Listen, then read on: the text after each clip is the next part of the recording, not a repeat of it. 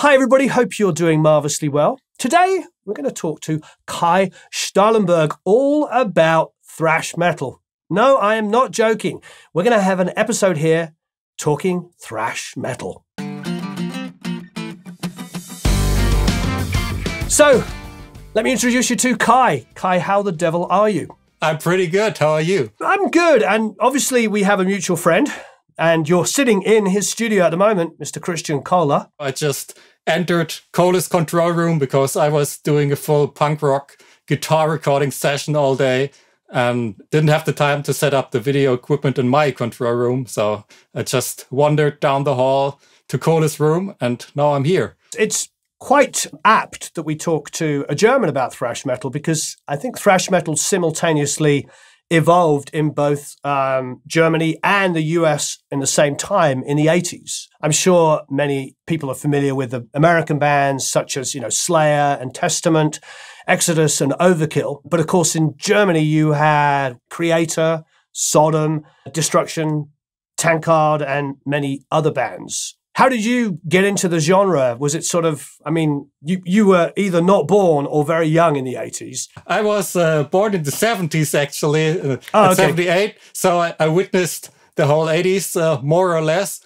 And actually, I started listening to metal at all when I was 10, so in 88, which was right before And Justice for All came out, like the Metallica album with a low bass volume. Famously.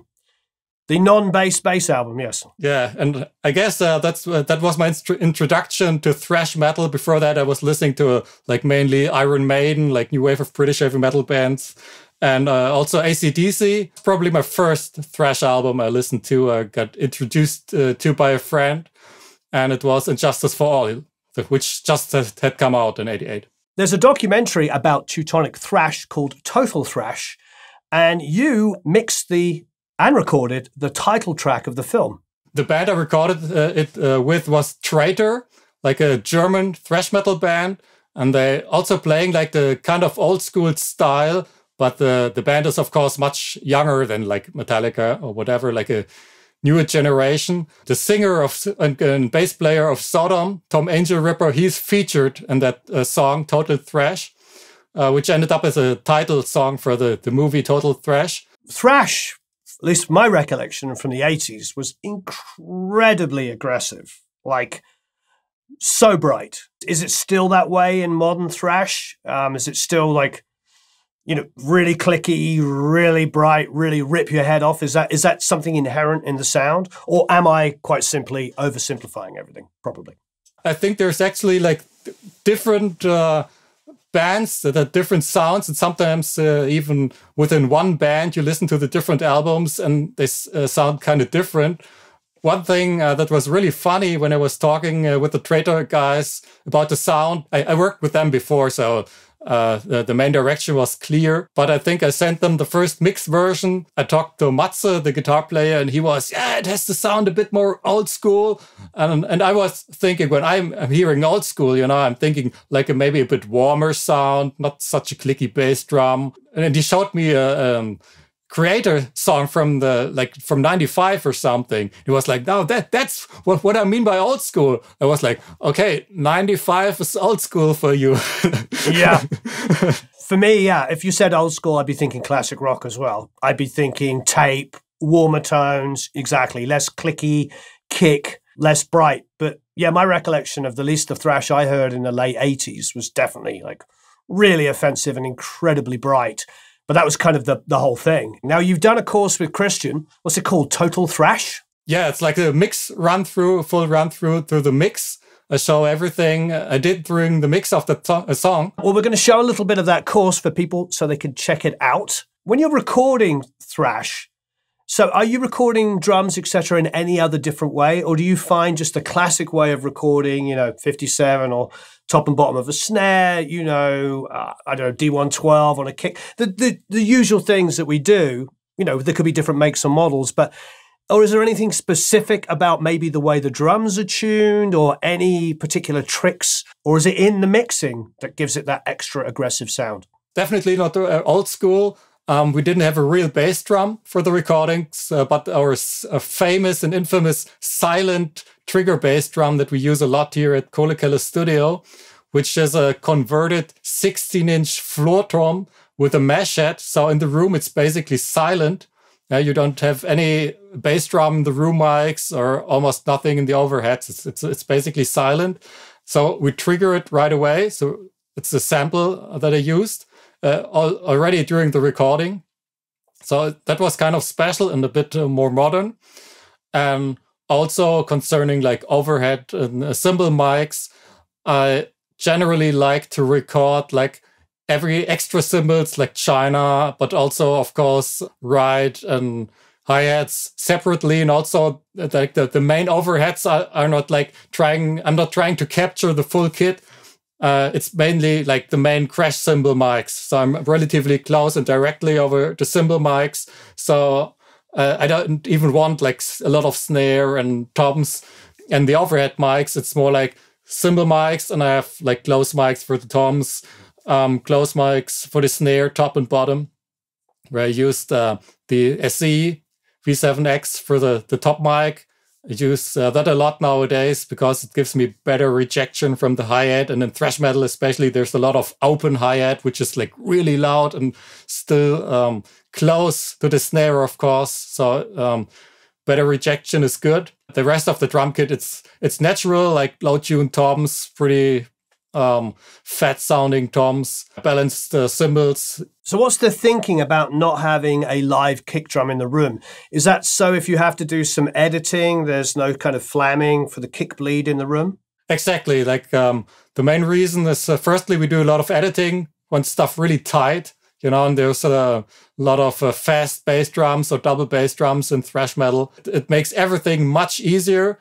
Actually, I have to do less editing, because if you think you like have 30-second kick double bass drum and you edit every note, you have like 32 edits per bar. So everything is chopped up, like all the cymbals are chopped up like crazy if you do that. But if you like take the kick out of the equation, of the editing equation, and you mainly maybe only have like 2 snare hits per bar, you only have like 2 or 4 edits, maybe on the one with the crash cymbal, and then 2 snare edits. So everything else stays much more natural. Do you, when you're editing, are you going super, super tight to the grid, or are you just tugging it towards there? What's the sort of philosophy on the edit? Actually, my philosophy is like make everything super tight. I think for me, it works really well. To have a really tight foundation. It's also easier for the guitar players and the bass player to play on a really tight drum set, and so they don't have to learn like the shift or like the movement in time. And to get some extra dirt back, it's a lot of times, for me at least, easier to let the bass player and to a certain extent also the guitar players like just play over the really tight drums, but don't edit the guitars and bass so much. So you got the really tight timing feel from the drums, and like some extra dirt and humanity, you get it from the guitars and from the bass, which might not be that tight. So let's check out some of the course here. Okay, let's move on to the vocals. Couple of vocal tracks going on. Let's start with Andy's vocals, because that's what I recorded. Vocal mic was an SM7 into the Chandler Germanium pre and the distressor right during the recording.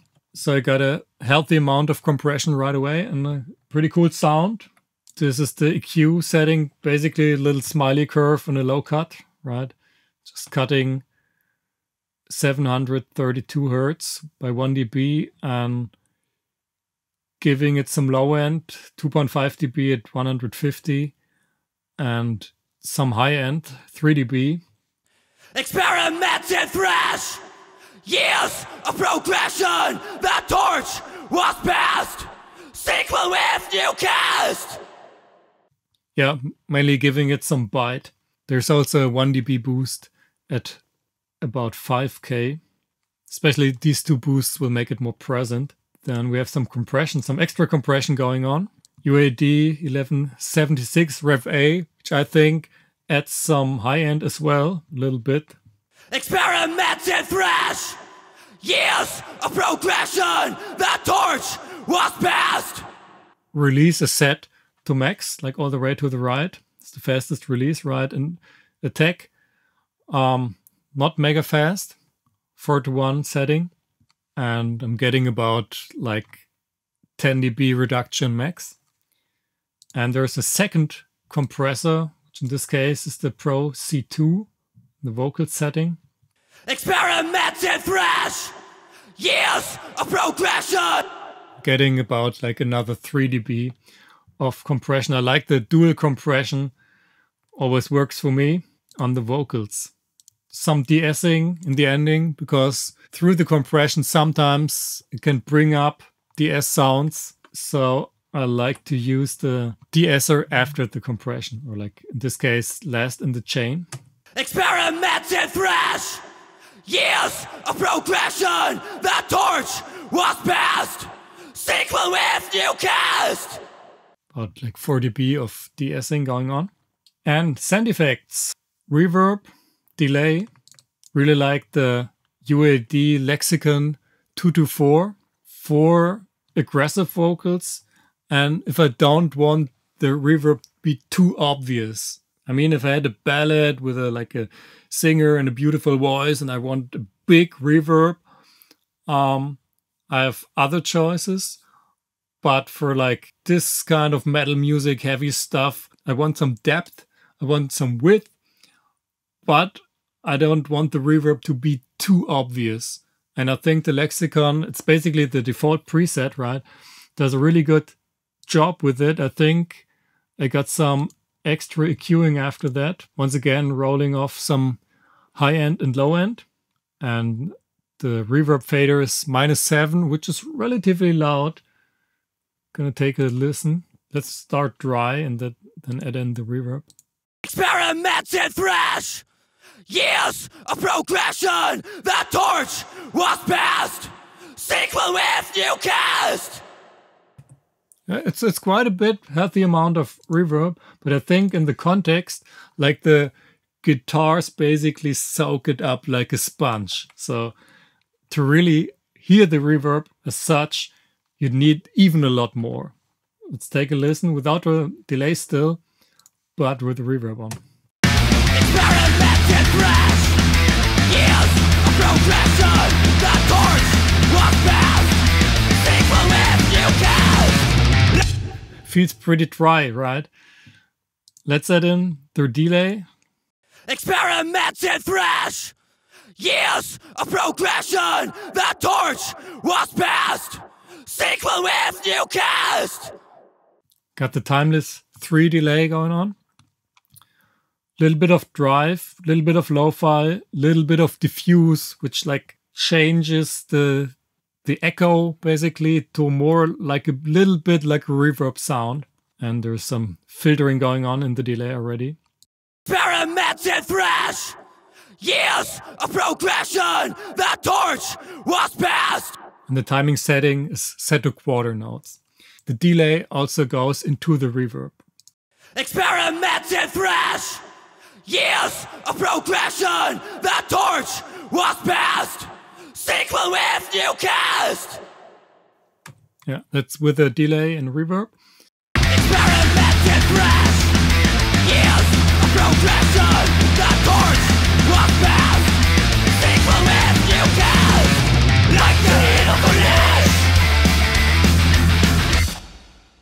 Yes, and I think the settings for the other vocal tracks are basically the same.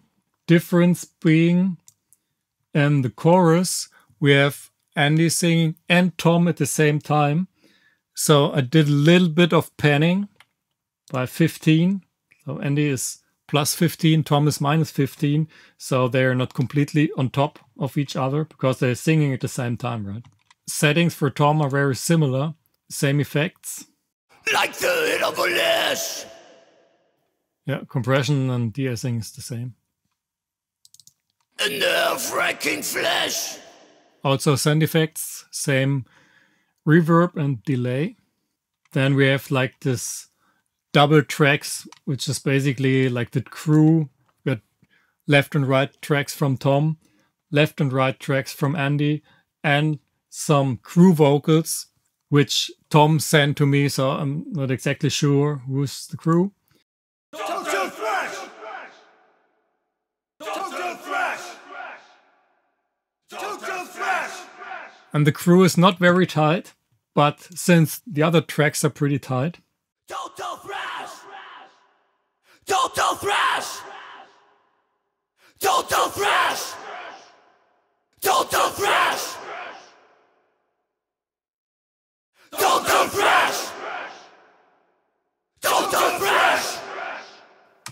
I think in the context it works pretty cool, because it gives it this extra untightness to make it more sound like a crew, because if everybody in the crew is mega tight, it doesn't sound like a crew, right? So you need some guys who are like a bit early or a bit late. Let's take a look at the crew quick. Nothing on the single track, but in the group we have some EQ, which is basically a high-end lift, and taking away some mid-range, low cut, and some compression. Just use the C2 and set the stereo link to basically unlinked, because I wanted to act like basically two compressors with the same settings, but the side chains are not linked. So if there's only signal on the left, it will only react on the left side and vice versa. Total Thrash! Total Thrash! Total Thrash! About 5 dBs of reduction going on. Same vocal reverb, and there's a special delay for the crew, which is half note, again timed to 3. So it's longer. There's some space after the shouts, right? And also I think it sounds bigger to have like this long, really echo. It's not just like a little delayed signal, it's really like an echo. Total Thrash! Total Thrash! I can really hear it echoing.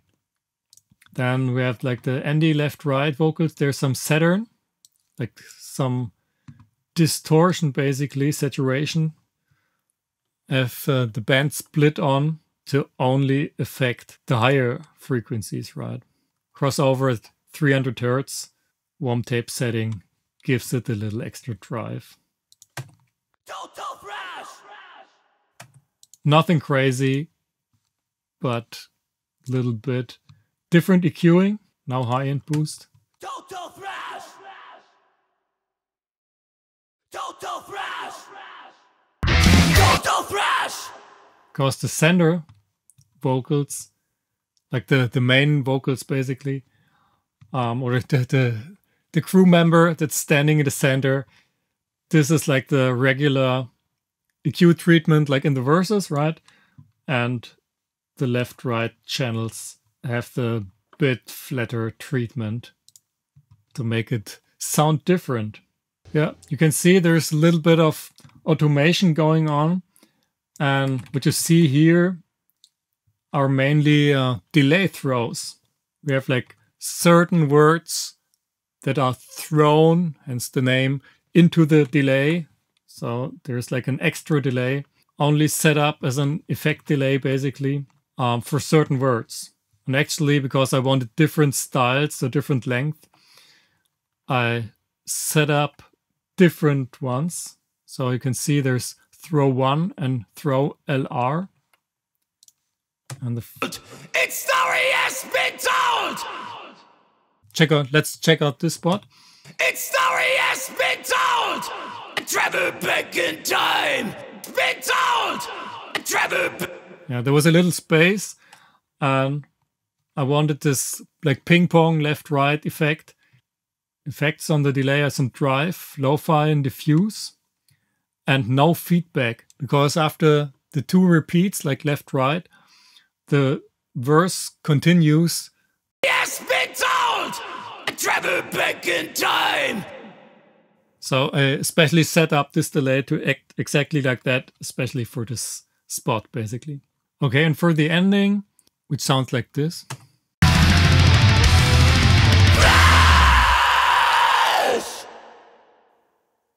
Yeah, the big old thrash in the ending. I just thought without an extra effect. It just was thrash and then it was over and sounded a bit boring. So there's some extra reverb just for this final shout. Seventh Heaven, Liquid Sonics, large hall preset.